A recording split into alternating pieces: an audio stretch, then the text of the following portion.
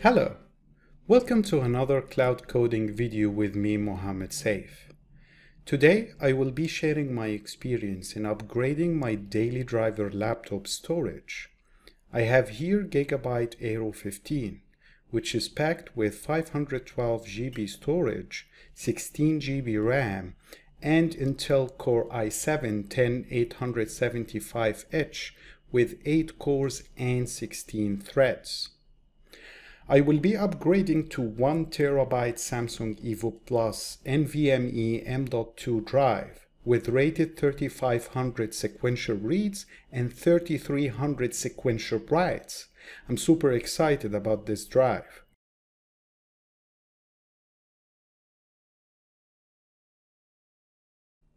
I will also be using ORICO NVMe USB-C Gen-2 enclosure to clone my OS drive before installing the SSD in my laptop.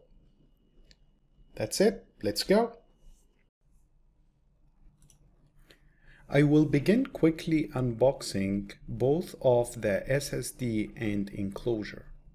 Starting with ORICO NVMe enclosure box, opening it up to see what we have here. It comes with what it seems two USB-C cables. Let me see. So we have USB-C to USB-C and we have USB-C to USB-A cables. Also included a screwdriver, so you don't need to fish one up. And a 0.5 millimeter thick thermal pad to help with cooling the SSD and a screw to hold the drive in place. Also, the usual manuals. And finally, the star of the show, the transparent enclosure. I will remove the plastic wrapping first.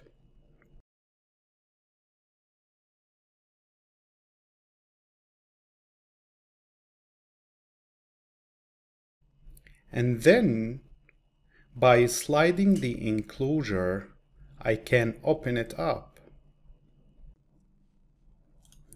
I immediately noticed the aluminum heatsink on the top cover and the connection board in a cool transparent plastic, which I really like. Let's put it aside and now move to the actual star of the upgrade. Samsung 970 Evo Plus. I will start by removing the seal on the box. Inside a protective plastic pack, you will find the tiny NVMe SSD drive. This drive has a rated read and write speeds that almost max out the bandwidth for PCI Express 3. That's it for the unboxing. Now time to use the SSD enclosure. Installing the SSD inside the enclosure is simple and require only the included screwdriver. Let's open it up by pushing to separate the top and bottom covers. As you might know, NVMe drives gets really hot. I'm glad that I have this heatsink to help in managing the temperature under load. Extract the board from the bottom. Looking at the NVMe drive, you should notice the notch on the right, which will prevent you from installing the drive incorrectly. Now, very gently and at 30-degree angle, try to fully insert the drive into the board and make sure all threads are locked. Now, with the supplied screw and copper drive holder, I will place the copper drive holder between the board and the NVMe drive, and from the other side, I will tie the screw.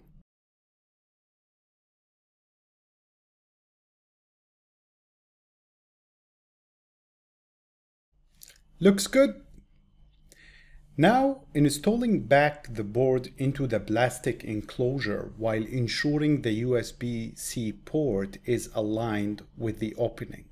Before I add the top cover, I wanted to highlight that you should add the included thermal pad to the controller part of the NVMe drive, which is located at the top here. My laptop came with extra thermal pad that I will be using when installing it inside the laptop, so I will not use this for now. Sliding the top cover and I'm done and ready to go.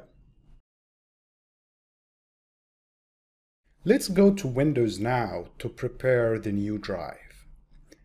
Depending on your case, you may want to clone your current OS drive if you are replacing it.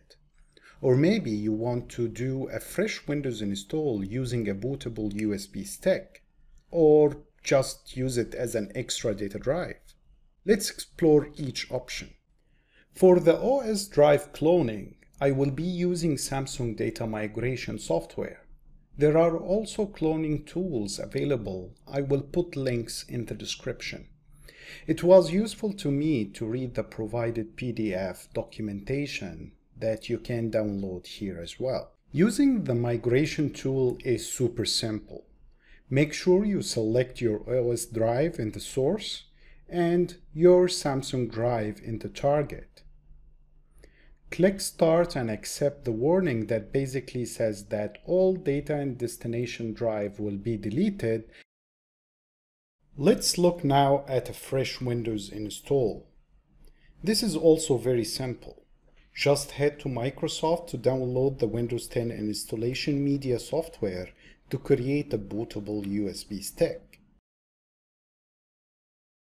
When you run it, it will ask you if you want to force a Windows upgrade or create an installation media. I will select Create Installation Media option. Using the default settings and selecting my desired USB drive connected to this laptop, the tool will start downloading the latest bits for Windows locally to your computer, and then it will copy them to the selected USB stick. Now the easiest option is using the new drive as just data disk. Open Computer Management Console via right-clicking on this PC in the Windows Explorer and select Manage. After that, select the Disk Management section on the right. You might get a prompt asking you to initialize the drive. Click OK to do just that. Now you are ready to format the drive. I'm here accepting all default options to have a single 1 TB partition. You might need to adjust to your preferences. Now the drive is ready to be used, and you can find it in the normal Windows Explorer. Moving to the exciting part for me, installing the NVMe drive in my laptop. I will start by unscrewing the back cover using appropriate driver bit, and then use a plastic wedge to release the clips holding the cover.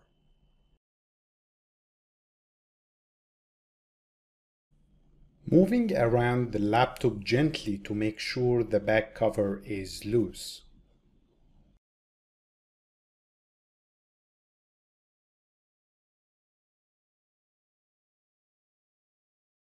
This laptop, like many new laptops, equipped with two NVMe M.2 slots. I have my older drive installed in the right slot with the second one empty. Removing the single screw holding the drive in place and gently take it out. Now I'm getting my new SSD from the enclosure by gently wiggling it out. I'm making sure I'm holding the drive in the right side, and by pushing it again at an angle into the empty slot while making sure that the threads are fully engaged. Screwing again the drive in place, and I'm done. Oh, wait, I forgot to add the thermal pad on top of the drive controller. Let me just do that. Looks good. Now putting back the back cover.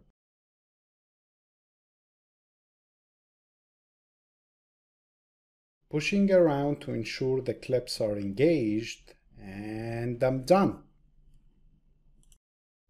That's a wrap for now. Thank you for sticking around, and if you found this content useful, please consider giving it a thumbs up. I'll try to publish new content when I have story to tell, so you might consider subscribing and clicking the bell notification icon so you will not miss future videos. Cheers!